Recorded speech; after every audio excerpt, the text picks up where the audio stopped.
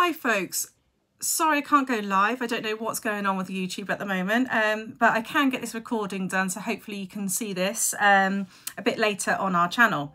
So I have all the pieces cut out here on the table, and I'm just going to go through step by step the instructions and do the sew along on my own. And hopefully you'll be able to follow this through, and it'll be a full video instead of YouTube cutting my videos on my channel as well. So apologies for all the technical issues, and hopefully we will get this done. So what we need to do, we have our templates. I've cut all my fabric out, and I have my template lining C cut out ready here. We need one template B, and I've gone for the tiger fabric here. And then we need 3 of the template A, which is the one lining and the 2 main fabrics, which I have here and here.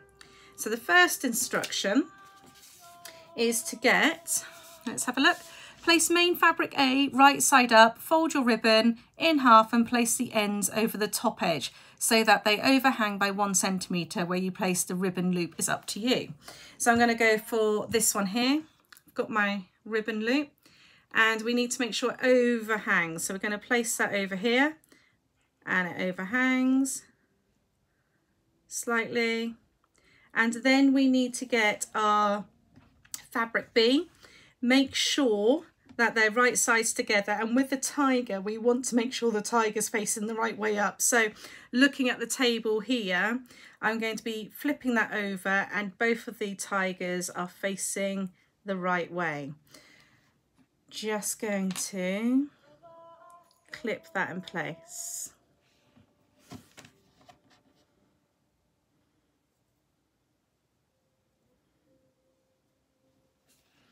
Just make sure that ribbon is completely lined up. I don't want it wonky.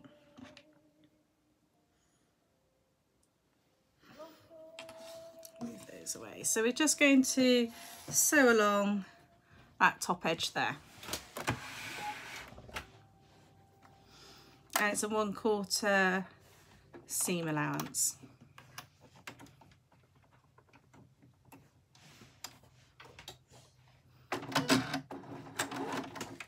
Back stitch.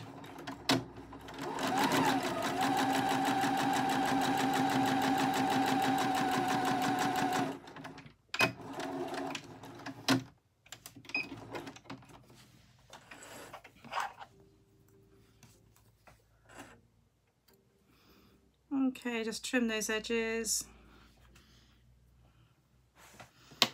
So we now have these joined together with our little loop. Okay, so that will be the back panel, and this will be folded over this way for the front panel. And I believe we now call this piece D. Okay, so now we're going to get the remaining main fabric and lining fabric A. So that's these 2 pieces. Place them right sides together, and we're going to be sewing the 2 short edges together. So I'm going to be sewing down here on these 2.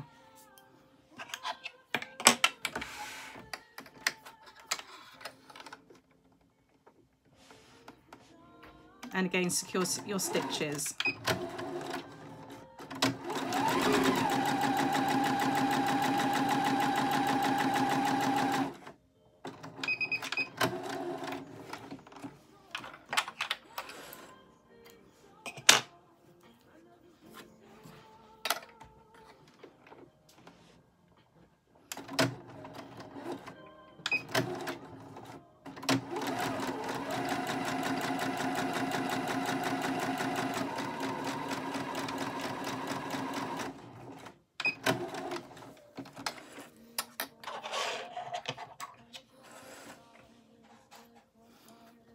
Okay, so we've now trimmed our excess edges.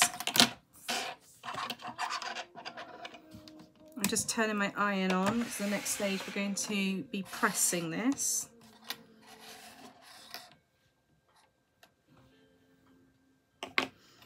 The clips off. I'm going to turn that the right way round, and we're going to give this a nice press now.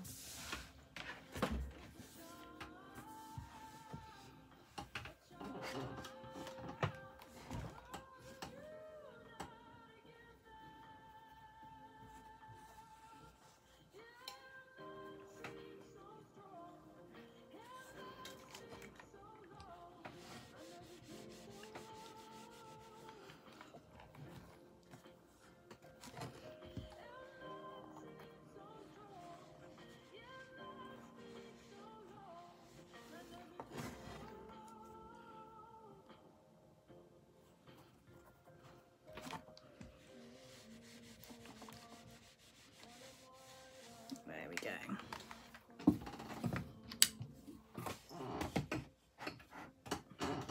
Right, so what stage have we got to now? So this one is now called E. Now we're going on to the lining fabric. Oh, I didn't think I pressed that. Look at that.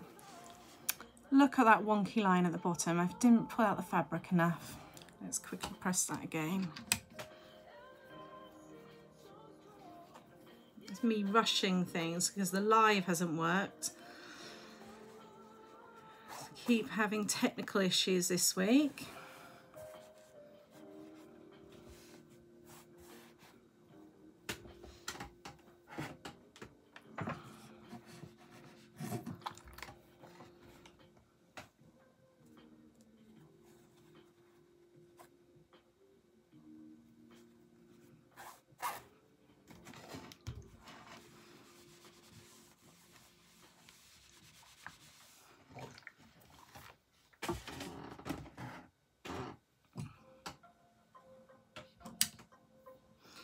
Okay, so now let's put that heat mat away. We're going to get our lining fabric, and we're going to get the fabric that we did in stage 1 that we said we'd call D. Okay.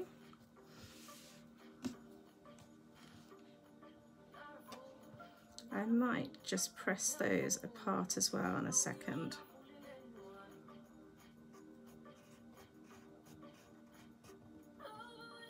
I'm just using my fingers at the moment, just pressing that open.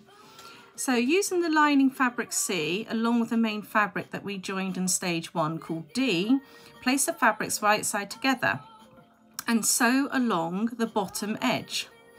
So we're going to put them together like this, and we're going to sew along the bottom edge. Okay, so that's bottom edge across here.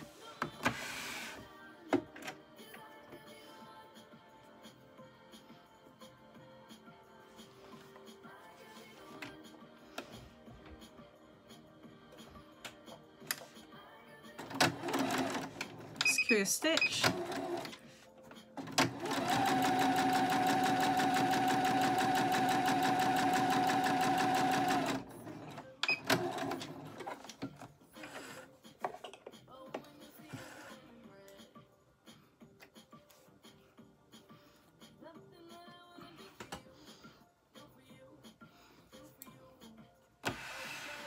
Right, so the next stage, open out the fabric the right way facing up.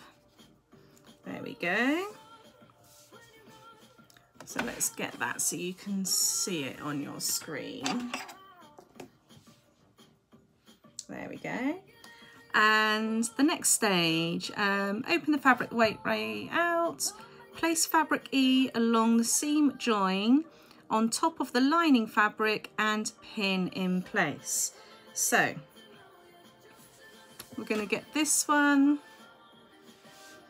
we're going to place it on the lining fabric, and we're going to pin that into place. So that's at my seam join, but what I'm going to quickly do is just hold that in place and check that I've got that the right way around, because that's my flap and I haven't. My tigers are upside down, so make sure you get your placement right. So I'm going to unfold that, and I'm going to turn that round so it's facing the right way that I need.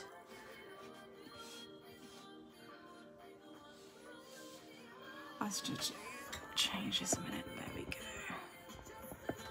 go. Oops. I'll be breaking my technology now. Okay, you can see a bit better now. So I'm going to place that on there and pin that in place.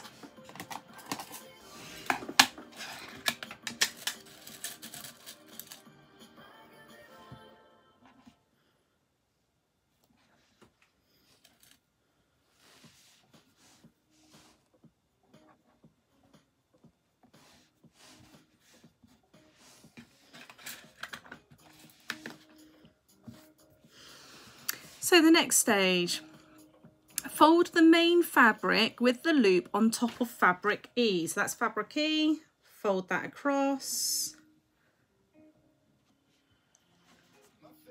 and carefully pin in place. So I'm just going to take that pin out that I had before and pin through all the fabrics and do the same on this one.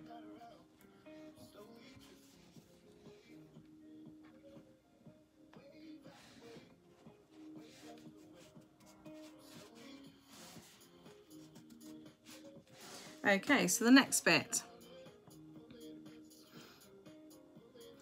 Fold the main fabric, loop fabric E, carefully pin in place, which we've done. So that's image 13. Find the center of the fabric along the sewn edge. Okay, so this is the sewn edge down here. Find the center and measure out a 4 centimeter gap from the center. Okay. Get my pen.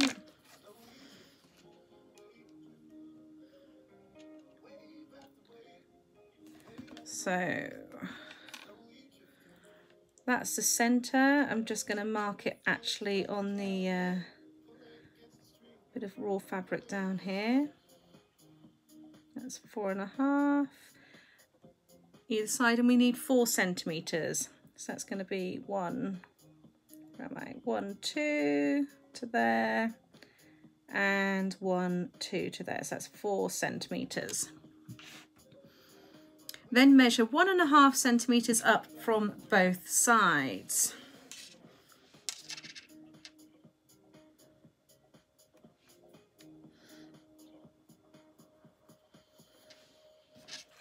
And that is again from the sewn edge.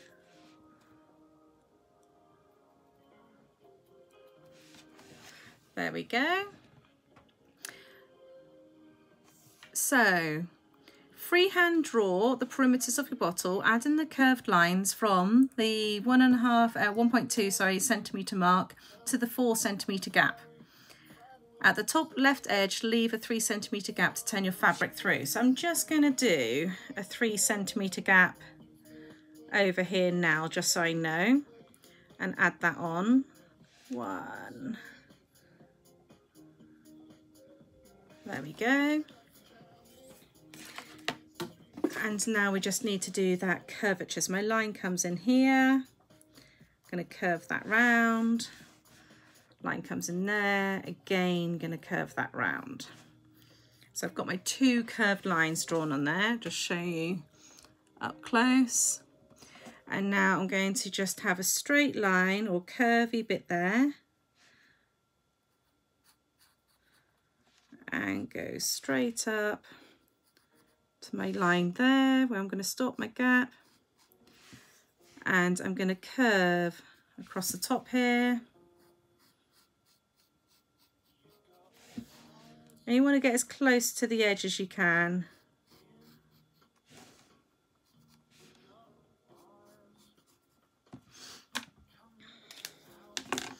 So you can see on my one here, I have got my gap here, got it drawn all the way around there and there. So the next stage is going to be sewing along all those edges, okay?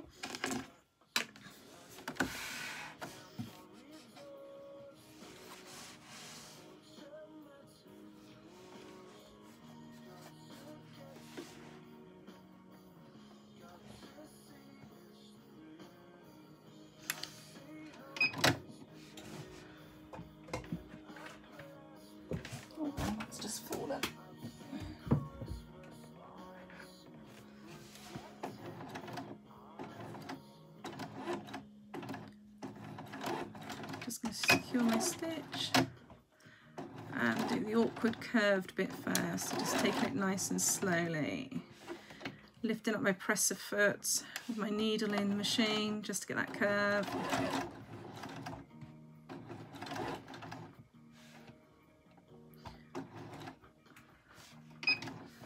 Okay.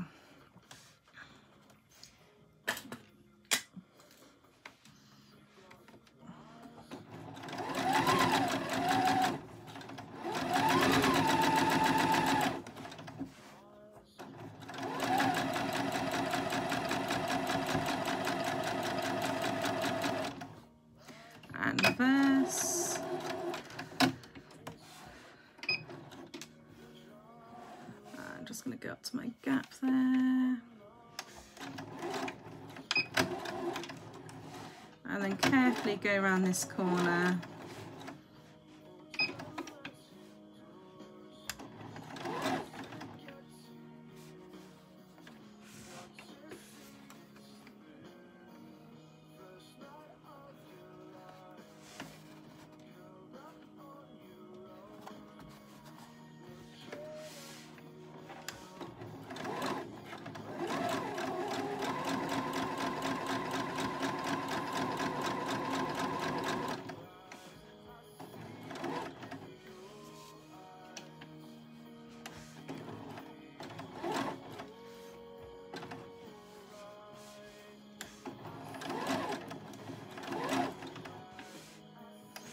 Right, make sure my seams are level there. Take that pin out.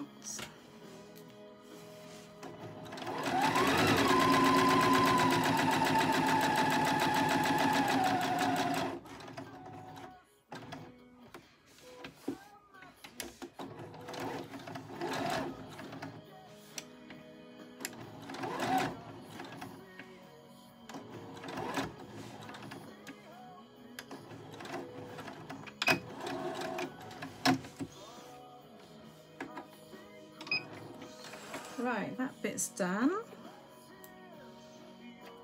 Let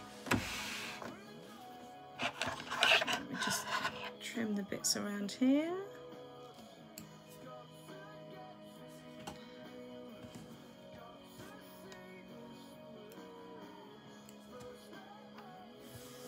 And trim the threads. So this is the bit that you start trimming. You can see on here I need to trim this bit round here, that bit round there, and then any excess fabric on my long stretch here, do the corners at the top. And then I'm not going to trim too much on this side here because that's where my gap is, and we need to close that gap with a top stitch. So it'd be nice to have that to be able to fold through. I will trim this bit down here though.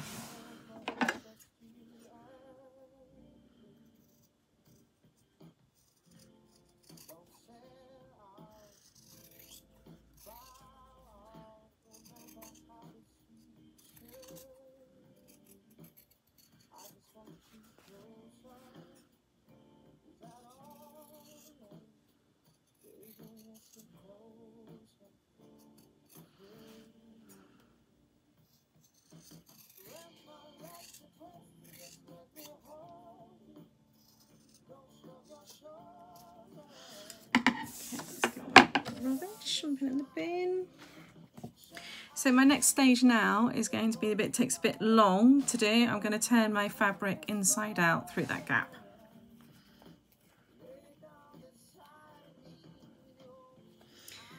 I love this bit. This is a bit that's a bit nervous when you're making things. I don't know if you guys feel nervous about this, but it's that moment of whether it's actually worked or not. I'm going by my day-to-day with technology, or my week, should I say. I've really had one of those weeks. I wouldn't be surprised at all if this didn't work to the way that I would like it to. We'll soon see.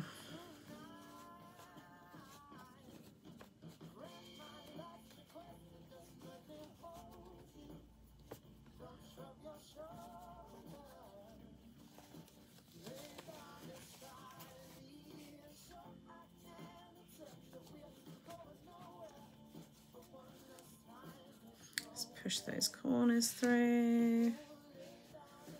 Okay. Oh, it hasn't caught a little bit on there I need to do, but otherwise it has actually been okay. Whew.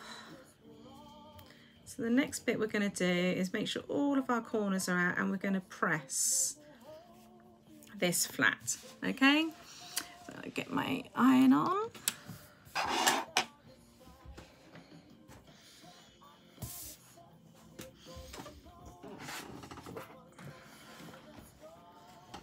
Such lovely fabric, really do love this fabric.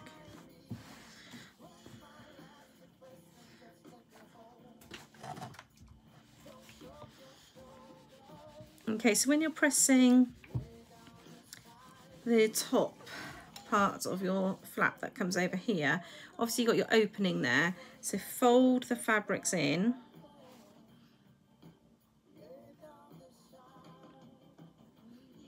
And then press in place, and that will help us with our top stitch in a minute.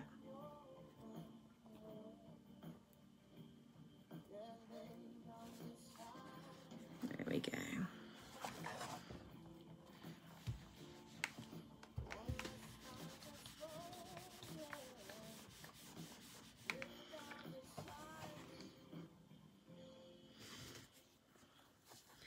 Make sure all the corners are through on here. You want nice clean corners through.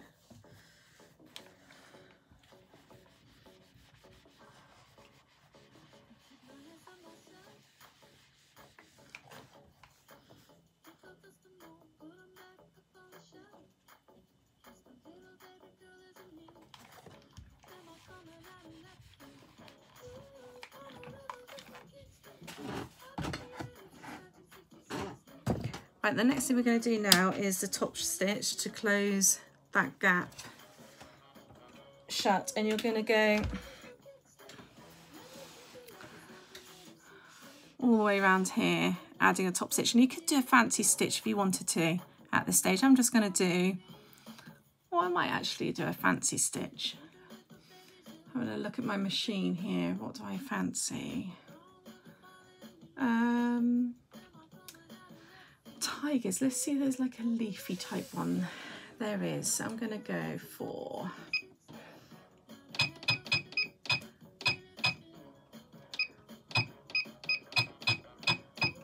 right, let's give this a go and see if it works. I should have probably gone for a plain stitch and set myself up to more aggro. Here we go.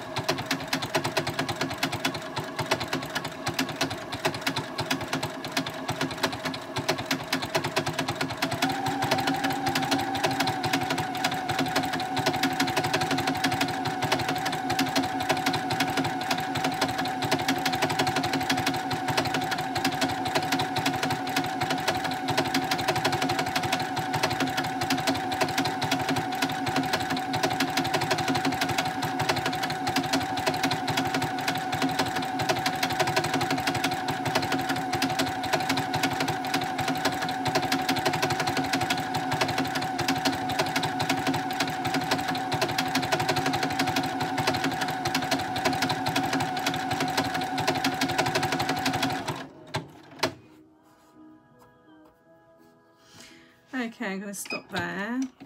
I think I might also have to do a top stitch going around.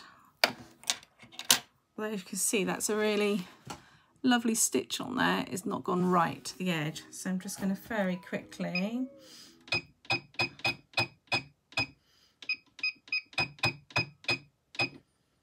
and move my needle right to the edge as far as it can go.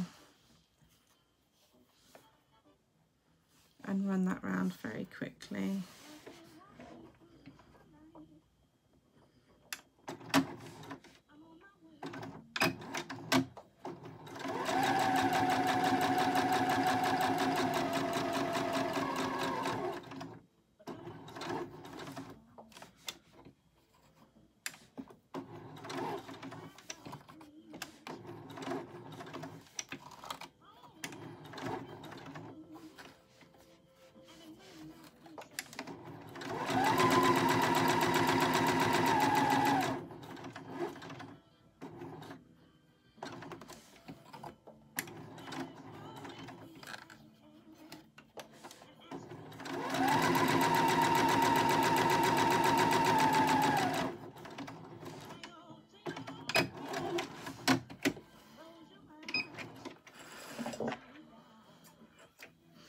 Okay, so I'm just going to trim all the excess threads now, and we need our iron on again.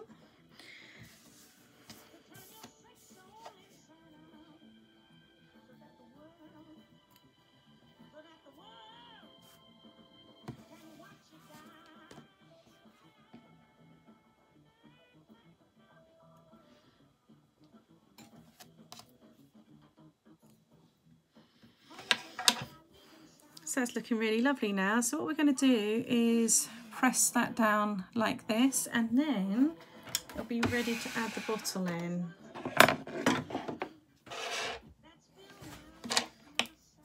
Alright, just tidy this up.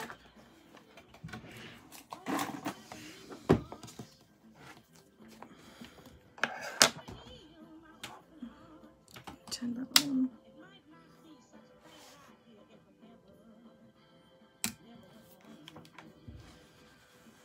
Okay, let's just iron that flat again and then place that over and really press this down, because this will enable the top flat to close nicely. So I haven't added a button on this. I was umming and ahhing, do we add a button there? If you want to, you can do.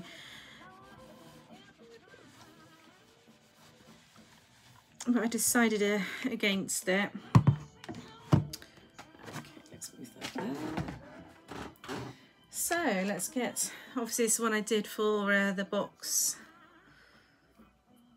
prototype. We're going to get our carabiner, and carabiner is going to go into our loop. And we're going to get our bottle.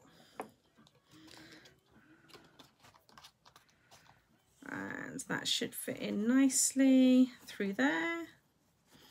There we go. So we've got one really funky hand sanitizer cover bottle. Apologies again for this not being a Sewalong live, but I hope you've enjoyed.